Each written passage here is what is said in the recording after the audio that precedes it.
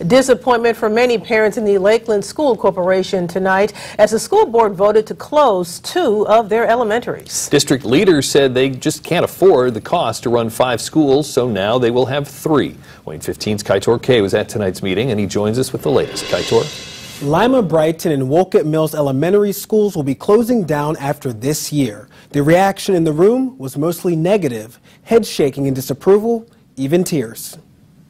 Please raise your right hand. Months of emotional debate and suspense led to this moment at Lakeland School Corporation.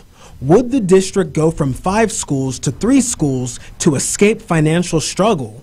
A room of more than 200 people held their breath as the 6-member board voted. 4 voted for downsizing and 2 voted against. My heart sank. As much as I want to be united, it's my daughter's school, so it's definitely going to be a change for her next year, adjusting to a new school as a 4th grader. Most people in the room felt similar to Heidi Yoder. Her child goes to one of the 2 elementary schools that will shut down.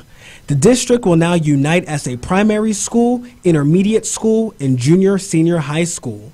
This will save them almost $1.3 million in immediate savings, the majority of that being staff cuts. Many parents say district leadership is throwing in the towel rather than finding an alternative. Superintendent Eva Merkel disagrees. I don't call it throwing in the towel. We're trying to keep the corporation going. She understands some parents may be upset enough to take their kids to another district. We hope that our programs are strong enough that parents do stay. I'm all for parent choice. I never want a parent to keep a child in the school that they're not happy with, but I'm hoping enough parents are happy with what we are doing and what we are providing. Most will stick it out and hope for the best. Part of our philosophy is this is where our kids go to school and we're going to support them. So we're still here, still bleeding blue.